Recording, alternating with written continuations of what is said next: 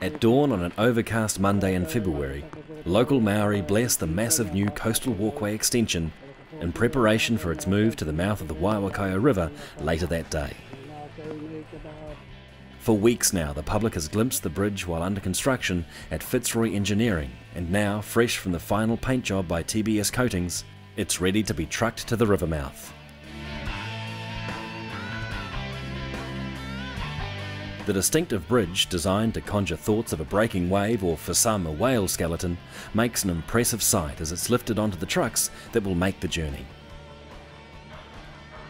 Moving the bridge, 80 metres long and weighing 85 tonnes, is a major logistical undertaking, even though the trip is just a few kilometres long. 2 trucks will perform the task, one pulling while the other pushes. The bridge cleverly pivots as needed. Before leaving, the ends of the bridge are welded to the truck for added safety. The power lines are removed, and then, in light rain and under the watchful eye of the project manager, the bridge is eased out of the Fitzroy Engineering Yard. With the experienced multi-trans crew making it look easy, the bridge makes remarkably quick progress along Rifle Range Road, carefully avoiding trees, culverts and power poles along the way.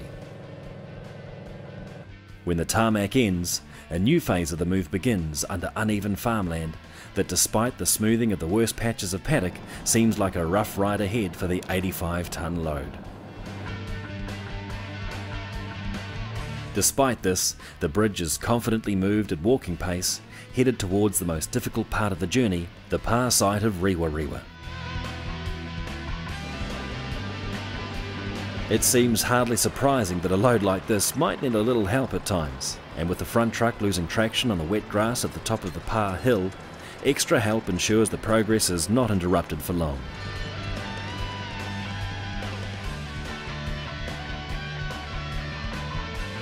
To the bemusement of onlooking players, this impressive structure is moved carefully along the edge of the Ngāmutu Golf Club green, leaving only minor damage to the grass, which must have been a relief to the greenkeeper, knowing that 2 trucks and an 85-tonne bridge were on his patch.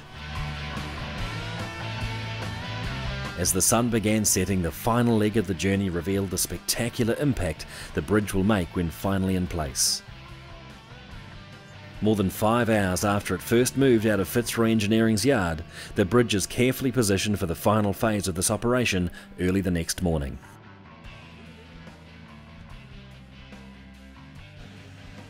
Early the following day, preparation of the lifting of the bridge onto its supports on either side of the river begins.